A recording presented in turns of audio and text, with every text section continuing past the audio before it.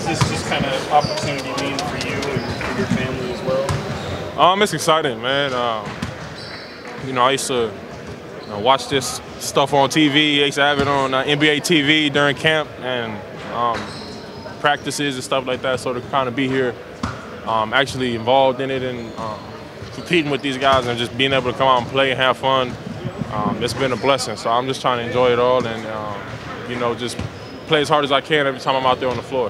How much fun is it to be able to enjoy it also with two other teammates, especially one that gets the call up to the national team this week as well? Yeah, it's great, to be able to, go from the season with these guys and playing in the season to coming here and playing in USA and seeing those guys do well and just out here playing and having fun, competing. It's a great experience, and I'm excited to continue to see how this goes and plays out. Your game pretty much speaks for itself, but how do you look at it as it compares to the international game?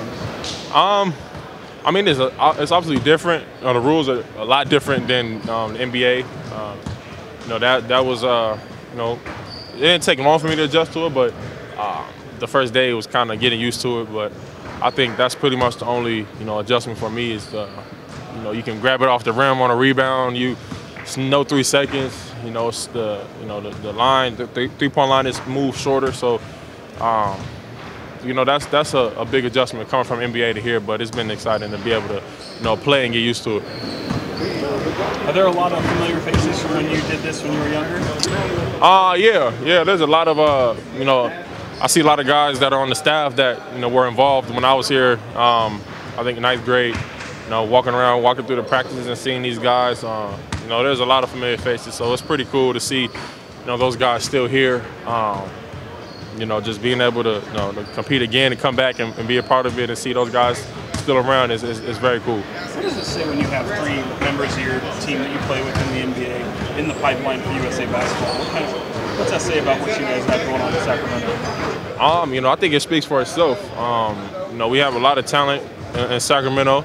We added some more, good pieces, solid pieces to our team that I think that'll help us, get over that hump that we were stuck at last season. So it's going to be very scary for a lot of teams in the NBA next year. I'm excited to group up with these guys and get this chemistry going and start fresh and continue where we left off last season. Marvin, how did De'Aaron look playing with both teams, and how's he looking running up and down the court? De'Aaron looks, like himself, man. He's always, out there running fast and doing what he does.